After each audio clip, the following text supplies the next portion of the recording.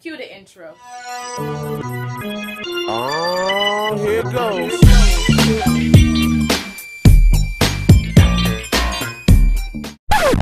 Hey friend, it's your favorite friend, Justine. Welcome back to my channel. If you're new, feel free to subscribe, turn on my post notifications, join this friendship. And if you're old, hey friend, thanks for coming back. But today I'm here to tell you guys the things you need for college. I'm pretty sure I left some stuff off this list. So if it's a lot of stuff I left off the list, I'll make a part 2. And if it's not a lot of stuff, I'll just put them in the description box below. Also, if you're watching this and you're already in college and you think of something that I didn't say, comment down below. And you guys can also go through the comments and, help yourself out. Anyways, I'm going to start this video so it's not all boring and, long. But, so for college, honestly, I feel like I only really needed, notebooks and pens. I used one pencil the whole school year. One pencil. And my backpack's over there. I will show you the pencil, but it's over there. But I have math, so I feel like if you have math, you obviously need a pencil because you have to erase stuff. Math is hard out here, okay? Whew. And so you have to erase stuff. So I use the pencil for math, but other than that, I used pens, and I didn't really use binder paper like that. I think I probably used 4 sheets of binder paper because we had to write in class essay or whatever. Dang, everyone is just hitting me up when I'm trying to film this video. Dang. But anyways, I only used binder paper when we did in-class essays or in-class the questions to turn in or whatever. So I guess you could get a couple packets of binder paper. But I mainly use notebooks, and I use the notebooks with a little pouch on the inside, so I didn't have to use binders. So that's all I really needed. And I might do another video maybe a school supplies haul. Thumbs up if you want that video because that'll help you also get an idea of what you need for college. So thumbs up if you want a school supplies and college haul. Again, a new one, an updated one for this year, not the last year's one. Thumbs up if you want that. Also, I don't suggest. I feel like everyone should get a printer in college. Let me tell you why. So first of all, the printer I had was it was pretty reasonably priced for one, and ink's not that expensive. Get you some printer paper. Take some from home, to be honest. Because 9 times out of 10, I feel like the person who uses the printer the most at your house is probably you because you were in school. So if you take it with you, I feel like it's not going to be missed that much. But anyways, so the library, I think my school's library closed at 10 p.m. or 12, one of the times. But here's the thing. In college, let's be real. You gonna procrastinate. It's gonna be 1 o'clock in the morning and you still need to type in that paper. Or you're gonna be oh, I'm gonna go to sleep and finish it in the morning. Well, if you have to walk to the library, it takes extra time. So that means to wake up extra early, or you have to figure out how to go to print it. And it costs money to print in college. Well, I'm pretty sure at my college does. I don't know about your college, but if you get a printer, you print your own stuff whenever you want for free. So I'm gonna link the printer that I have down below because it's pretty reasonably priced, and they have a little program at Best Buy where you could sign up and it's a subscription service for ink, so you can just get ink sent to you all the time. I suggest you get a laundry basket with wheels. I'm gonna insert a picture of my laundry basket that I just got, but I feel like you should get a laundry basket with wheels because something's in my eye. I'm struggling. Okay, I'm cool. Because so I have a little laundry bag with the the little backpack strap, and I nearly broke my shoulder every time I had to go do laundry because, let's be real, I'll wait till the last minute to do laundry, until I had no clothes left, because, wouldn't be me.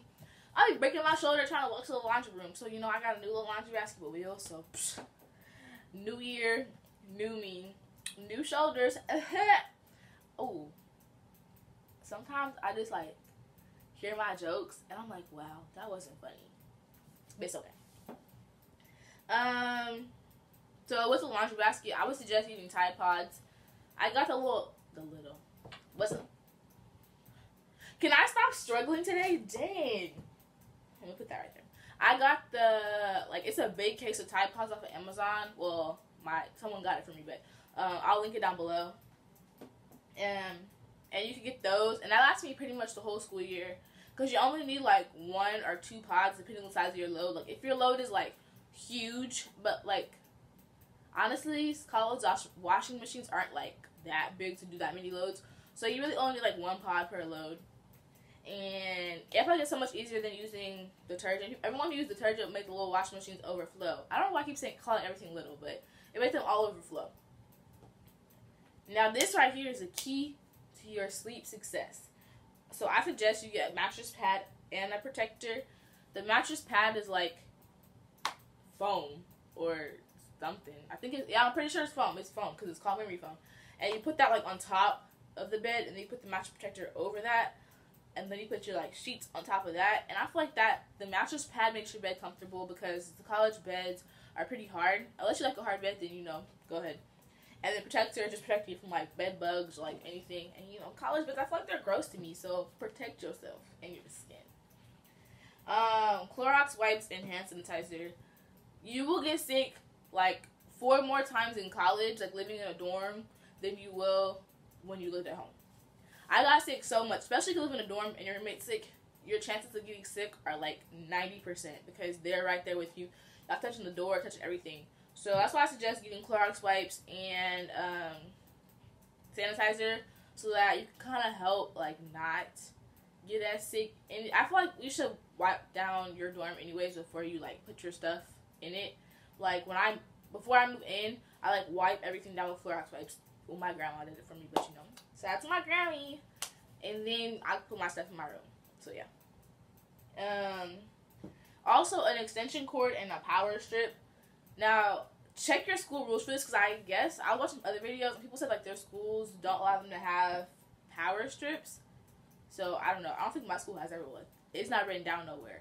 But I feel like an extension cord, because you're gonna want to be on your phone and the plug is gonna be kind of far from your bed, and you're gonna want to have to, put your phone up there. Well, I have a top bunk, so if you have a bottom bunk, it's probably not that big of a deal. But still, extension cords are so useful for whatever it is you may be doing. I don't know what you need an extension cord for other than your phone, but. And a power strip. Honestly, I didn't realize how many things I had like to plug up until I moved in, and I was like, wow, all these plugs and not enough outlets. So power strip is so useful. They have actually just came to me, light bulb, ding. It just came to me that at Target and Walmart, I think one or the other, probably both, they have like the little on the power strip. It tells you like something approved. I don't know what the other word is, but it says something approved, and usually those are the ones you can take to school. So just look for just read them and read your school rules. Also bring extras of your toiletries. So bring say you have shower gel, bring 4, and then put them for me I had a container, the plastic containers with all my extras. So my extra shower gel, extra razors, extra hair product, I don't know, extra toothpaste, I use baby oil in the shower, so extra baby oil, baby wipes, whatever it is that you need, all your toiletries, all your products, skincare, hair care, face care, whatever, bring extras of it. It makes it so much easier because I feel like whenever you rent all your stuff, it's at the most inconvenient time. So if you bring extras, you already have it in your dorm instead of having to spend money, because, chances are you're going to be broke at that time, and you're going to be struggling. So bring extras so that you always have it. Or at least bring enough extras to last you till Christmas break, and then you can go home on break and then buy more extras to last you to the end of the year. Bring an extra charger. If you have an iPhone, iPhone chargers are very unreliable. Fix it, Apple. But bring extra charger, just because you never know what can happen. Your charger break, you forget it, or I used to keep a charger in my room in one of my backpack, because say I went from class to the library, I had a charger with me at all times. So yeah, you could do that.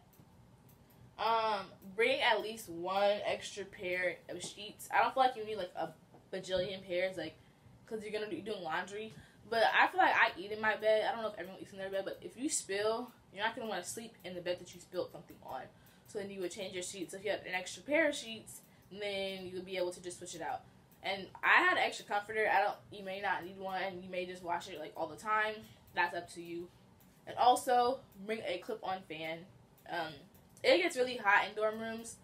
My dorm especially, it would get so hot. If it was hot outside, it was hot inside the dorm. And it's hard to sleep when it's hot. So a clip-on fan, I feel like it's so useful. And if you're like me, I sleep with the fan on 24/7. I need a fan blowing in my face whenever I go to sleep. So a clip-on fan is really useful for that. So boom, There you go. Things you need for college. Super important. Thank you for watching. Bye, friends.